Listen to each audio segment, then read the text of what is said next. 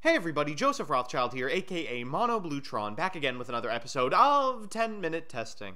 Now today we're taking a break from the KC Cup to play some Paper Yu-Gi-Oh! And we've got a pretty good reason for doing so. I pressed my ear to the ground yesterday and heard vague whispers that a new hero had just been released, and lo and behold it was Extra Hero Wonder Diviner.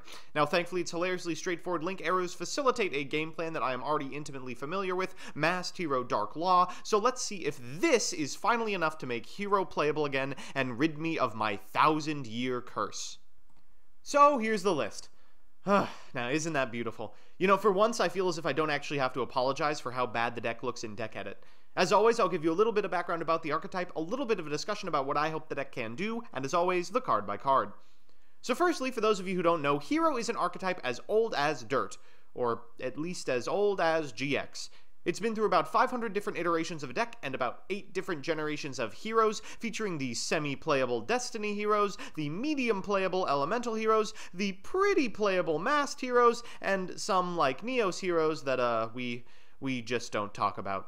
The newest member of the lineage of heroism is Extra Heroes, which looks to be at least one extra deck hero designed to make use of Link summoning. Now this man was made with one purpose in mind, as evidenced by his up and down Link arrows, to make Dark Law the most successful version of the deck in recent years. Now I think Konami expects us to be satisfied with doing something like, say, special summoning a Shadow Mist, normal summoning a Vion, sending and specialing a Malicious, making Diviner, then mask changing into Dark Law on our opponent's draw step, keeping an Honesty Neos in hand to protect the Macro Daddy. But we are here to outsmart Konami. And one card that might as well represent Konami's ability to be consistently outsmarted by a player base full of 140 IQ Rick and Morty fans is Grinder Golem. Now by using Grinder Golem's now famous instant Link 4 play, we're going to be able to do a little better than 2 monsters and a mask change. By using a bevy of draw spells to all but guarantee we have the Golem or one of our other enablers like Gofu in our opener, we can make a Skulldeat, which I guarantee you will be the TCG localization, using repeated Golems. Then we can use his effect to special summon a Shadow Mist from hand, which we are all but guaranteed to have from the 4 draws, set it and mask change along with the best spells and traps from our deck, which once again we're guaranteed by putting stuff like extraneous Maliciouses back at the bottom of our deck. Best case scenario, we end with a Dark Law, Skulldeat, Diviner, and then some combination of 4 or 5 hand traps, and an Honesty Neos in our hand. Worst case scenario, we play as Konami intended, and truthfully, sometimes Dark Law is just enough to win the game on his own. So, with that, let's go to the build. First is our hero lineup. We have 3 copies of Shadow Mist, 3 copies of Vion, 3 copies of Malicious, and 1 Honesty as the Shadow Search target. I mean, woo. It feels great to only have to play the heroes that are good. The list is so tight there aren't loose copies of things like Goblinberg, Polymerization, or Neos Alias floating around. We've got Shadow Mist for the Dark Law, Vions for the Link play, and Maliciouses to do what they do best, plus us. Next are our Link enablers. 3 copies of Grinder Golem, and Jesus is this card broken. It gets us upwards of 6 tokens a turn, although it locks us out of our normal, even though Skulldeat helps us around that. 1 Gofu for similar reasons. Usually we can make this work as well. 3 copies of Ghost Ogre as the hand trap of choice. I just like destroying cards, and this card becomes a lot better when Dark Law's on the field. And then 1 Max C. For spells, we have 1 Rhoda for the Shadows or Vion, 1 Foolish for Maliciouses, 3 A Hero Lives to special Shadow Mist, 3 copies of Mask Change for obvious reasons, 1 Raigeki, 3 Allure to find the Golems, 2 Desires to find the Golems, again, 2 Cosmic to be good and out things we can't otherwise beat, and finally 3 copies of Scapegoat to be Golems 4, 5, and 6 when we brick into just Dark Law. We'll round things out with 2 copies of Solemn Strike and a Solemn Warning. In the extra, we have 1 copy of Anarchy, 2 copies of Dark Law, and 1 Baguska, very, very light on non-Link monsters. Speaking of, we have 1 copy of Wonder Diviner, who gets back a fusion spell when a hero is special to his Link point, and specials a hero from hand if he dies, 1 copy of Borreload, 1 Skulldeat, 1 Firewall, 2 Akashic, 1 Misses, 1 copy of Security Dragon, then 2 Link Spiders, and a Link Karibo. So with that, let's get into the games. Our first match is up against Cyburst, and despite the fact that this deck hasn't really put up any results yet, it sure is interesting to see how many people are playing it on YGO Pro. A lot of people trying to enact Playmaker's will. We've opened very well. We have a copy of A Hero Lives and a Grinder Golem, which is exactly what we want to see. We'll go ahead and fire off this A Hero Lives in order to get ourselves a copy of Shadow Mist and of course a Mask Change to our hand. Then we'll use Grinder Golem's effect to get 2 tokens to our side of the field. 1 will become a Link Karibo and 1 will become a Link Spider. Both will then become an Akashic Magician, which will return the Grinder Golem, whose effect we will immediately use again, this time using the 2 copies of the tokens to make a security dragon, bouncing the Grinder Golem for a second time, using its effect for a third time, going into a Linkuriboh from grave, and finally a Skulldeat. Now Skulldeat's effect is going to draw us 4 and shuffle 3, allowing us to sculpt our hand. We're going to use Alert to banish Grinder Golem, draw onto a copy of Rhoda, special summon this Vion, use Vion's effect to send a copy of Malicious, banish the Malicious for another one, link summon a Wonder Diviner, and then set a whole bunch of cards. In our opponent's draw step, we're going to flip up this copy of Mass Change to get a Dark Law and an Honesty Neos in hand, and of course, because our opponent has a monster on their side of the board, this Link Slayer is kind of turned off for them. They're going to have to normal summon it. They will do that, and then summon a couple of other Cyberse monsters. Of course, once they go into Trigate Wizard, we'll just Solemn Strike. We did draw a lot of cards, so I don't think it's too sacky. Our opponent special summons another Cyberse monster, but of course it is just not enough, and they lose.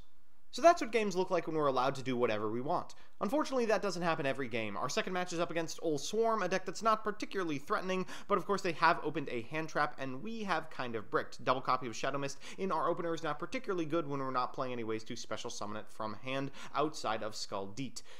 So it's going to be interesting to see how we build a mediocre board through hate. We're going to start by activating this Allure of Darkness. We're going to draw 2 cards, one of which is a Hero Lives, so we'll get at least 1 Shadow Mist, using its effect to get Mass Change, and here comes the Ghost Ogre. That is a sweet card to Ghost Ogre, but we do have our normal, so we'll normal summon Vion, send Malicious, use Malicious to get Malicious, go into Wonder Diviner, use Malicious one more time in a special to that Link Zone, set 1 card and pass it back. In their draw step, we'll flip up this Mass Change, thank God Malicious is dark to get Dark Law, then Wonder Diviner is going to immediately get the change back. So our opponent's going to go into Mandragora, Pot of Desires, and we get the caster, but well, he has reinforcement of the army. Anyway, he'll go into Ophion, attack, and thank God we have this Honesty Neos in our hand. We'll go ahead and pump this guy up, do 2350, and he will pass it back. We should have enough to beat him here, especially with a set copy of Change. We'll go ahead and Pot of Desires into basically nothing, attack for 19, 24, and 1000, and with that, the Mass Change should be lethal.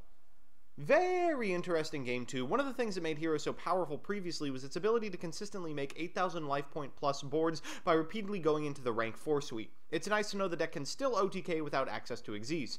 We've opened very well against our third opponent, who is on Paleo Frogs. Finally, meta, we have a copy of A Hero Lives and Grinder Golem, partners in crime, as always. We'll start by firing off that A Hero Lives to get ourselves a copy of Shadow Mist, and of course, afterwards we'll get a copy of Mass Change to our hand. After that's done, we're going to get off to the races with these Grinder Golem tokens, making a Linkuriboh and a Link Spider into an Akashic Magician, returning the Golem for more shenanigans. We'll get 2 more tokens, which are going to become a Security Dragon, returning that Golem 1 more time. Then we'll special summon it. One of these tokens will become a Linkuriboh from grave, and the other will become material for Skulldeath.